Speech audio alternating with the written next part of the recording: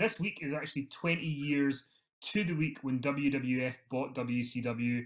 They bought them on March 23rd, 2001. We're recording this on March 24th.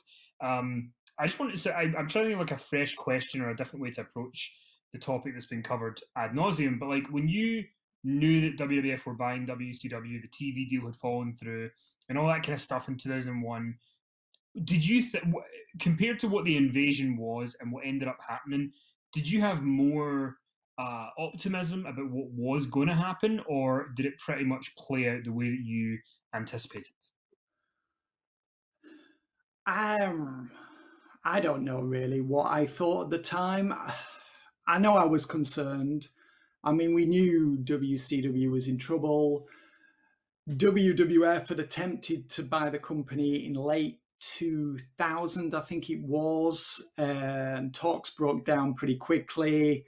Then, as we know, Eric Bishoff and Fusion were going to buy the company, but then the TV deals were not part of the agreement, and therefore WCW was essentially worthless to Bischoff and Fusion, because without a TV station, TV partner on which to broadcast this, renew this revitalized version of WCW, they had no promotion.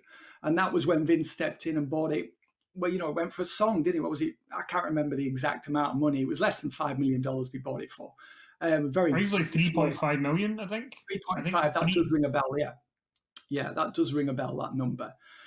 So at that point, I mean, there was some optimism in some circles that they were going to bring WCW back and they were going to relaunch it under the WWF banner somehow. But from the very beginning, I wasn't quite sure how they were going to pull this off. And Raw, the Monday night slot, was going to become Nitro, wasn't it? That was the plan. Shane McMahon was in charge. He was the one in the storyline who had bought the company from under his father's nose on the very last episode of Nitro. And storyline-wise, it seemed to be set up quite well. But the practicalities of bringing WCW back with a McMahon in charge seemed to be self-defeating to me, because people watch WCW because it wasn't WWF. That's why they watched it, because they wanted a different flavor of pro wrestling. This was something Vince Russo never grasped when he went there in October 1999, that WCW fans didn't want a version of WWF wrestling on WCW programming. This was something Russo never grasped in his entire time there. So when McMahon was presented, Shane McMahon was presented as the person who was going to run WWF, from the off, Kenny, I was concerned, because I thought, well, how is this going to work?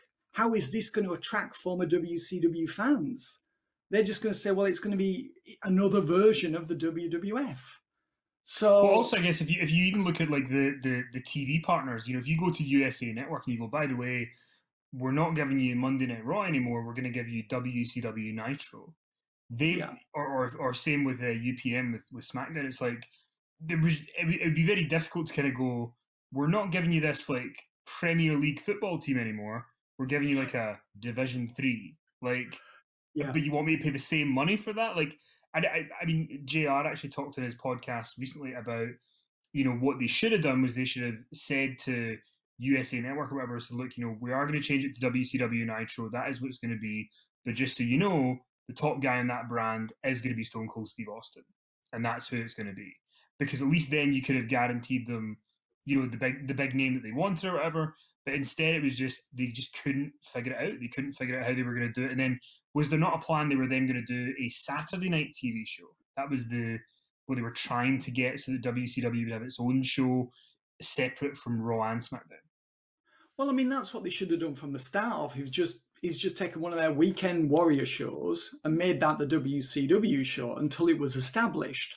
And once it had been a proven ratings grabber, then you go back to the station and you say, listen, this is drawing bigger numbers than Metal or Heat or whatever it was that was on in that slot was doing. And we think that if you put it on in prime time or a 10 p.m. slot or whatever, weeknights, then we'll be able to get 2 or 3 million viewers or possibly 4 million viewers.